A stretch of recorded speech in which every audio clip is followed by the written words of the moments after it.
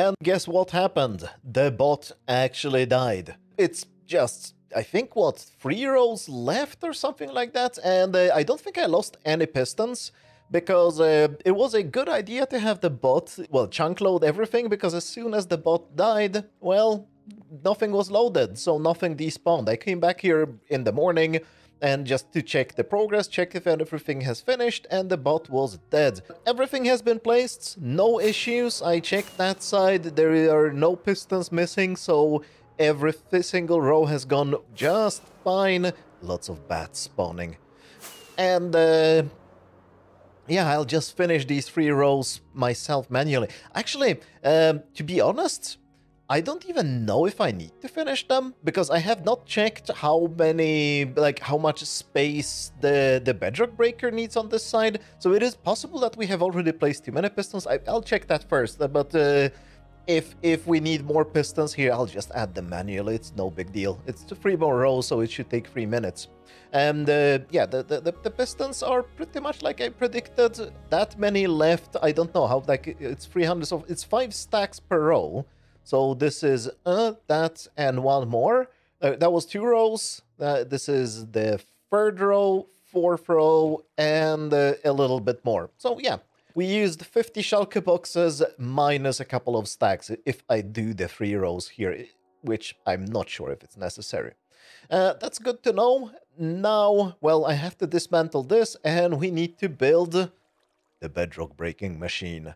And I'll pretty much just have the bedrock breaking machine run in the background in this episode, because, well, there won't be much else to do with it, because I will just need to babysit it for 10 hours, or probably just AFK it completely, because there is no reason to babysit it. It should just work fine.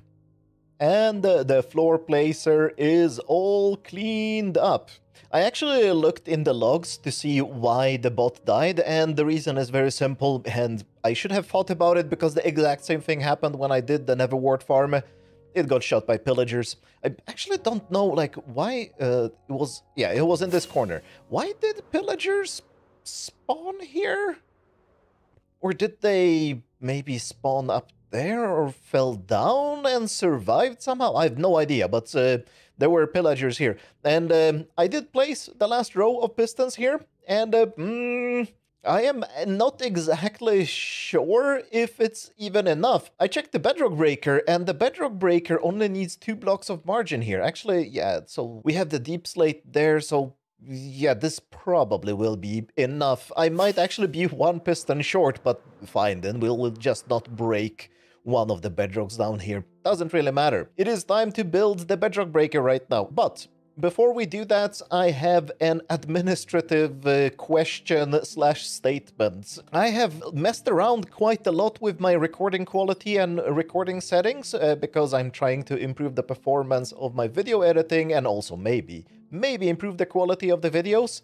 So let me know if anything has changed, if anything has gotten better or worse, and I'll try to fix it. I'll definitely keep a very, very careful eye out when editing this video, just to make sure that everything looks fine. But just a warning, there might be quality changes all over the video, because I've been messing around with things. I hope you understand. I'm just trying to improve my process, and hopefully also improve a little bit the visual quality. And, well, let's hope it succeeds. Right. One of the corners, not there. We're building the bedrock breakers over there, so let's go there. Uh-oh. So I'm building the bedrock breaker right now, and I needed to get some cobblestone for just making a ton of furnaces as immovable blocks. And I went to one of the autocrafters to fetch the materials, and I found the scariest thing, the absolutely scariest thing you can ever find in a technical build. If you're faint of heart, look away now. Dim, dim, dim. Uh-oh. Something has gone horribly, horribly, horribly bad somewhere. If you don't understand the significance of this, well, count yourself lucky, but this is the scariest thing I've ever seen. I have no idea what has gone wrong, But, well, we have to fix this. Like, drop everything when you see something like this.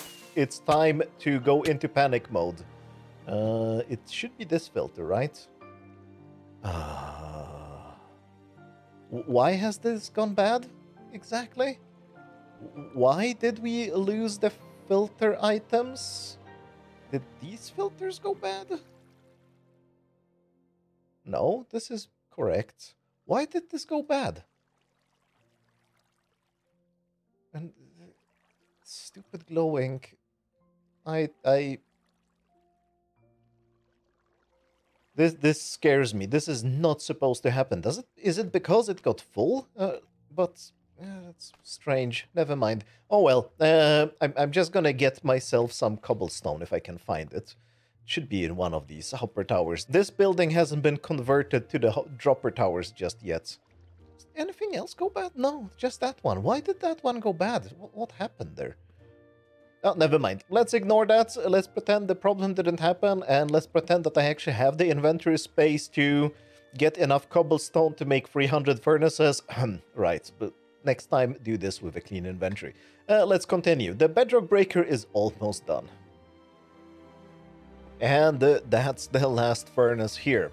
So in the original blueprint, these are actually blocks of obsidian. But I figured that, well, I will have to remove this thing. And I'm pretty sure the obsidian here is just because it's supposed to be immovable, right? Because the blocks here specify where the machine should be, well, continuing to run, because it uses these blocks to turn around and move back, because that's the bedrock breaking part. This is just the return station. We'll get to that, this what design this is. And in the original blueprint, there were just obsidians here. And the obsidians are like when the machine runs out of immovable blocks to run into, it stops bouncing around and just runs into the wall here and stops. And I was thinking that, well, this doesn't need to be blast-proof. There is a lot of explosions going on, but if this needs to be blast-proof, then why aren't the pistons here supposed to be blast-proof, right? That's my thinking here. This could be a mistake. I have test run this, of course, and it seems to work. Maybe sometimes the furnaces will blow up. We'll see. It will be exciting to see. In the worst case, I'll have to rebuild this. This is stupidly easy to build. There are some icky blocks, or a lot of icky mechanics here. Like maybe I can... Oh, yeah. Pistons here that are extended. Lots of them are powered through quasi-connectivity, so a lot of things can go wrong. Or maybe if I placed the observers in the wrong order, things could have gone wrong. But nothing has gone wrong. Everything is fine. The machine is built. I have already taken a backup and tested the backup that it works in creative, and it does. So, like I mentioned in the previous episode, this is a bedrock breaker by Vitamin C. I got the blueprint from the technical Minecraft archive Discord. I'm not sure if there is a video, but if there is a video, I'll find a link for you and put it in the description. And if not, I will definitely give you... if possible, I'll give you a Discord link where you can find the blueprint for this. It's a fantastic design. And like I mentioned in the previous episode, the reasons why I picked it is, number one, it has no sticky blocks at the bottom at all, as you can see. Well, there are no sticky blocks touching the bedrock. That's the important part, because I still have a bunch of, well, usually deep slate, but maybe other blocks that are sticky at the bottom here, because I haven't blown everything up. So that's why I want no sticky blocks at the bottom. And the other reason why I wanted this one is because it doesn't use slabs. All the bedrock breakers used slabs to control the explosions of the TNT. And this one here uses this magical tube of ancient debris instead. And yeah, it's just half the effort of placing the floor, because if it used slabs, I would probably have to put slabs on top of all these pistons. And like I showed you in the previous episode, we're gonna be pulling these pistons in, and by using magic, we're gonna be breaking bedrock with them. I think we're ready. I think it's time to run this, and or is it? No, it's not time to run this. I have to chunk load the area, and this time, to prevent the bot from being shot by pillagers, my chunk loading bot is gonna stand in this little hut. Still not on the pressure plate because I don't want to activate a bunch of farms. And I'll show you in a second why. There we go. Hello, bot. Stand there. Actually, let's close the door. Can do that by removing that block. I don't want to activate the farms because I have found other things. We're gonna need to do a huge cleanup here. And what I found is this thing here. Glow ink sacks. In this thing here, we probably will see glow squids. No, but as you can see, there is water, so there will be glow squids. The infestation is everywhere. The good news is that the latest snapshots for 1.18.2 that released just, well, yesterday, 2 days ago, something like that, there is a way to prevent the glow squid from spawning. Hallelujah! We can fix the glow squid problems without... because it is pollution. It is absolutely insane down here. Any water stream just has these stupid things spawning in them. I just saw one here somewhere. There, hello. Hello, Mr. Evil. I liked you before when I could shoot you with lasers. Now that I can't shoot you with lasers, you're no longer fun. Anyway, I am stalling because I am afraid of what's gonna happen now, but we are ready. We have a chunk loading player, so let's just go for it.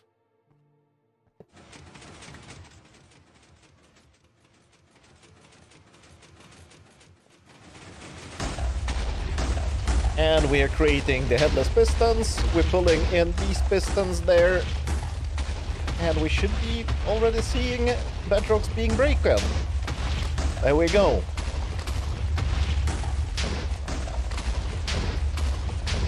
I'm just gonna follow the machine. Oh, if I can. It's kind of hard to jump between the bedrocks. And hey, look at that. I have found a recovery system for pistons, for bedrock breakers. It's very easy. You just run after the machine and pick up the pistons. And that's how you recover them.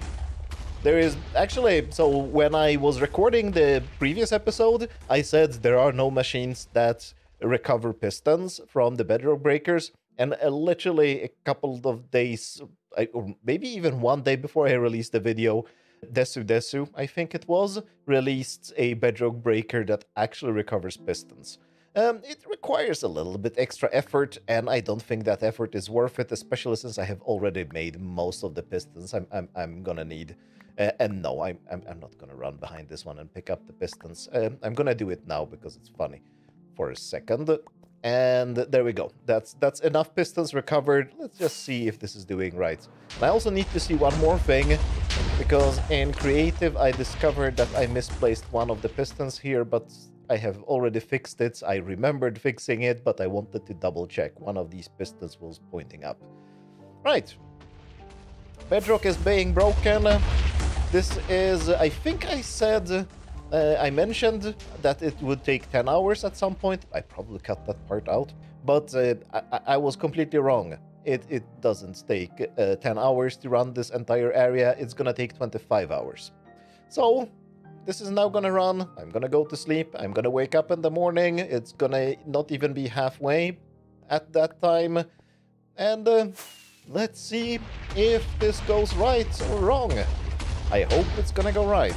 I also cleaned up all the blocks that were sticking out a little bit on the sides here, so nothing should stick. Well, things are sticking up here, but that's not where the bedrock breaker is gonna be running, so we're fine.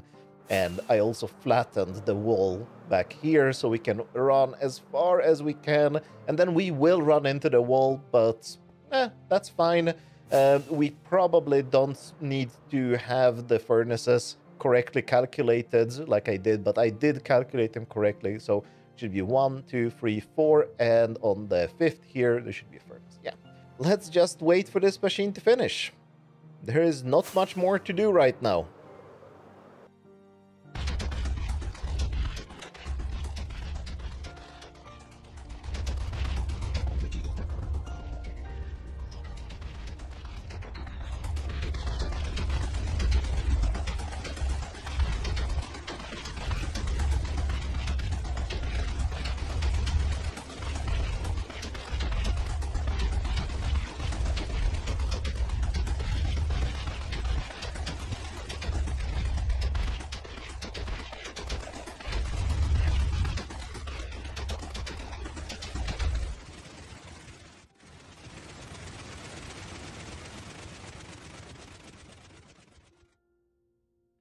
Right, the bedrock breaker should be done more or less now, but before we get to that, I just want to show you something. I did a live stream from here last night, and we did a bunch of things. Actually, moved the portal down, so it's finally on the bottom, because the platform that I had, oh, so long time ago, where I thought I would build the platform higher up, I finally removed it.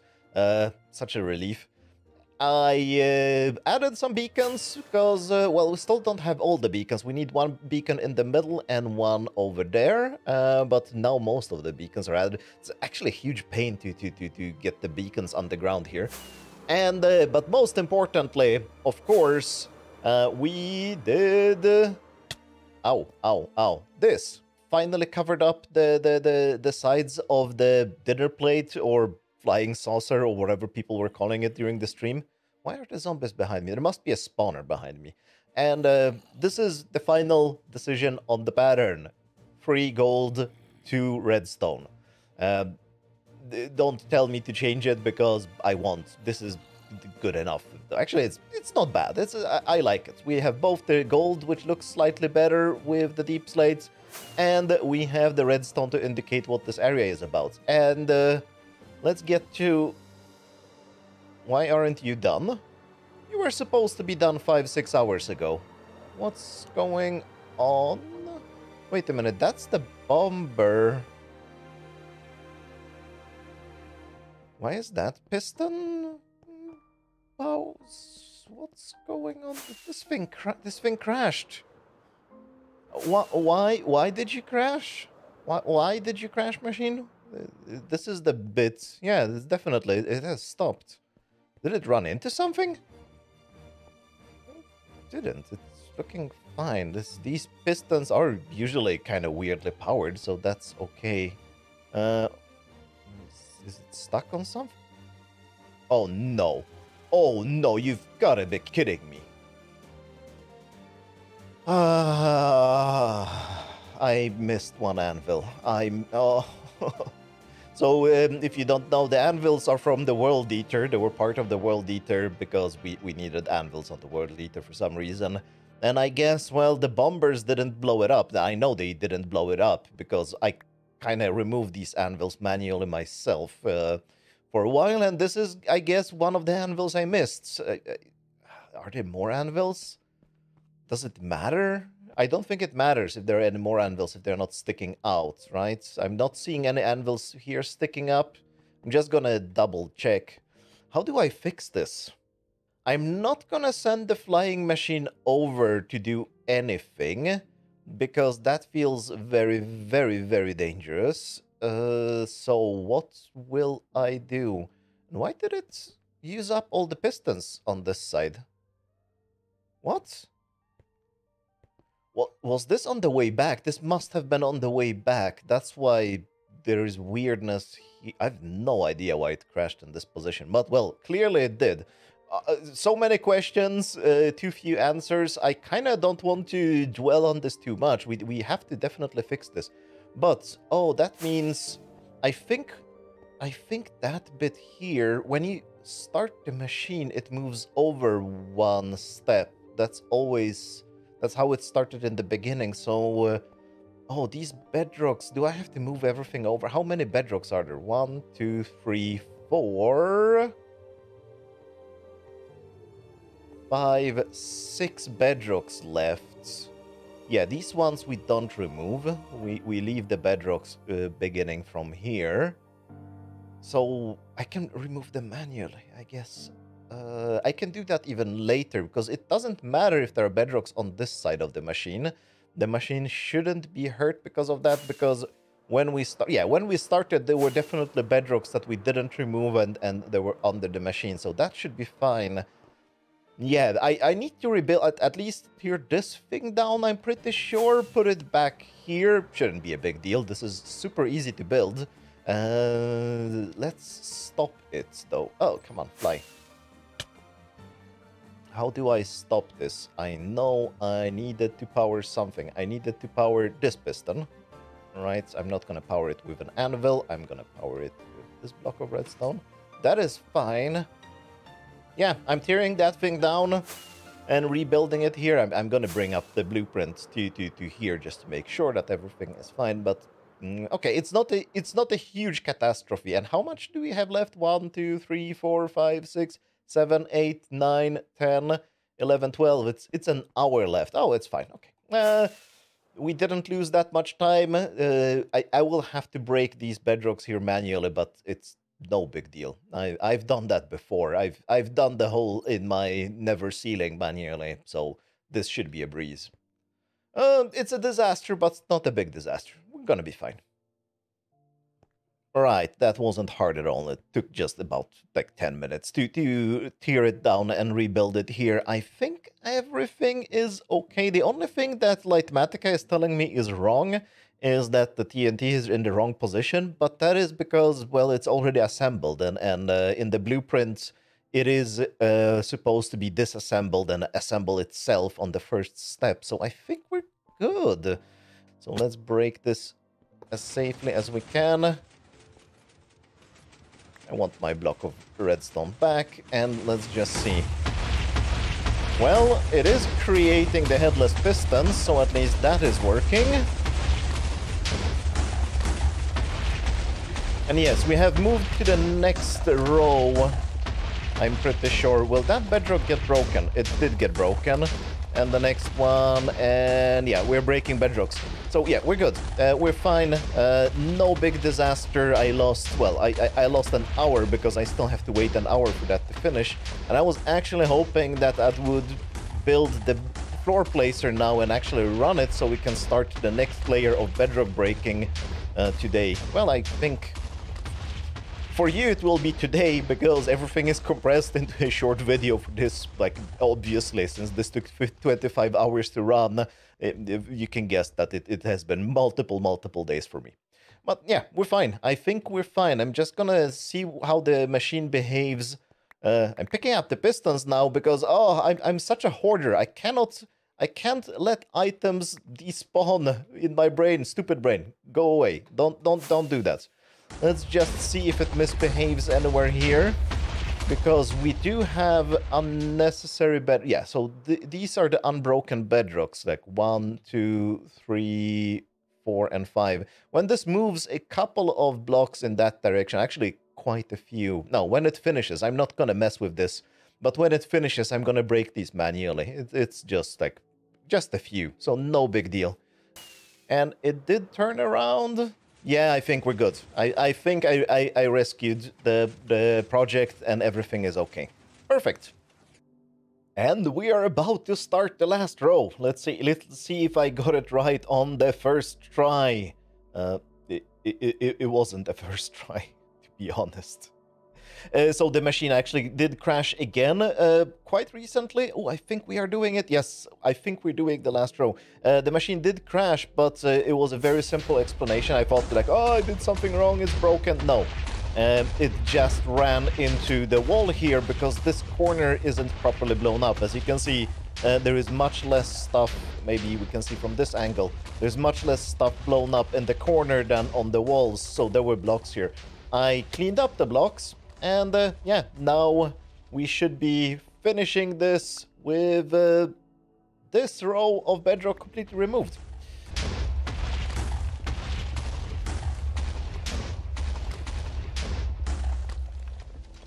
The bombers should return, but this thing should get stuck now. Please, did I count the furnaces correctly? I did not. It's returning.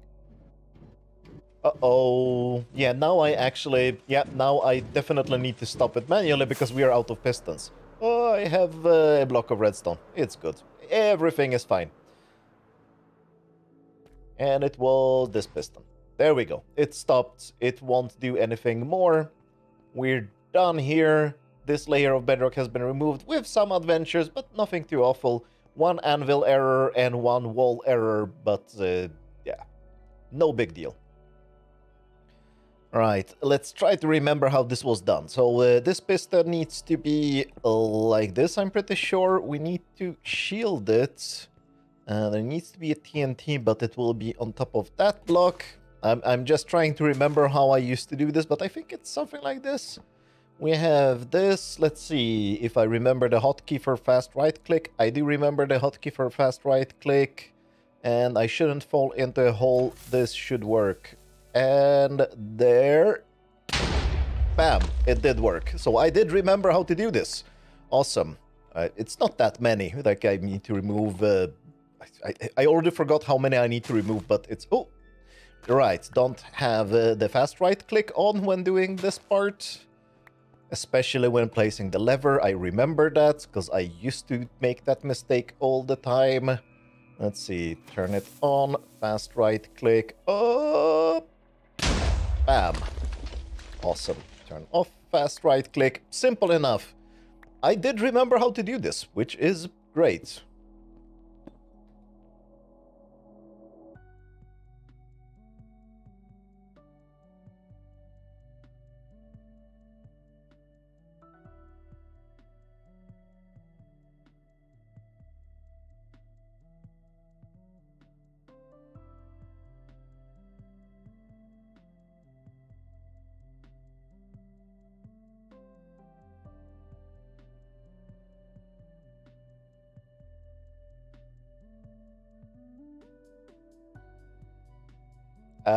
So I messed up really, really badly. When I got up a few hours ago and checked on the progress here, the machine was dead again. And, well, the reason was actually quite super obvious. So what happened was basically imagine that the machine is somewhere in this state, right? We have a piston here because we have the headless pistons being generated by the TNTs. And we just have a head... Like, imagine that this piston... Wait, this is not correct. Yeah, imagine that this piston was actually headless, so changing the block under here will not update the piston. That is probably important for what happened here.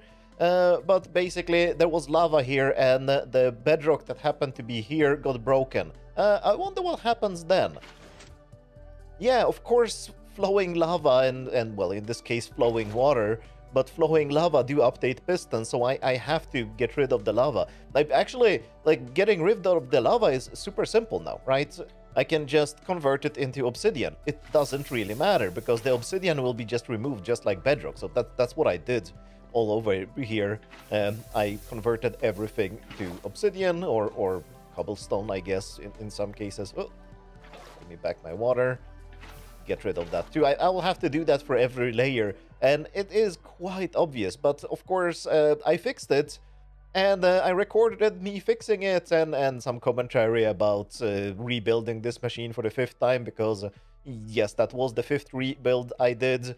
And I did the rebuild by completely tearing the machine down, because that's what I learned in the previous attempts of rebuilding it when something went bad. It is much safer to just tear everything down and build it from scratch. Much easier to understand what's going on, and I'm not missing some random components. But I recorded all that, and there is there might be a segment in the video just before this one. I might not even put it in because it wasn't that awesome, where I just recorded the floor placer for this layer, just silently. And just to not record other things that were going on, because I recorded for quite a bit. I turned off the microphone. Guess what? When the machine broke this morning, I forgot to turn on the microphone again. So yeah, that happens, and I have entire fixing of this and commentary about that, and fixing the lava. It's a silent movie. It's not particularly exciting. I think I can extract anything useful from it. So there you have it. The machine broke because of lava. We fixed it by converting lava into obsidian. I'm making these mistakes and showing them to you so you don't have to. That should probably be the slogan of this channel. Making the mistakes so you don't have to. Anyway, I'm just gonna wait for this to finish, start the next layer as well, so it's done. But there is not much more to show. Well, unless a mistake happens before I finish editing the video, then I will add the mistake too. But that's how we remove all the bedrock. Well, I might actually not remove the last layer. I don't know. We're definitely having 2 more layers to remove. That's gonna take about 3 days or so. Actually, it's less than 25 hours per layer, because, well, as you can probably guess, the machine doesn't perfectly fit in the previous layer, right? So there is quite a bit of overhang here. I might start rotating it just to make these bits on the sides lower, but I haven't really thought about that. It's not a huge deal. It's more of a vanity project. The voiding is, well, I'm not gonna void, or maybe I will, but it has no real practical purpose. It's just a fun thing I wanted to do. I wanted to remove a lot of bedrock, well, and now we have done it. Well, we will finish this, of course, and yeah, that's it. So that will be it from me today. Thanks a lot for watching, and have a good bedrock breaking. Bye.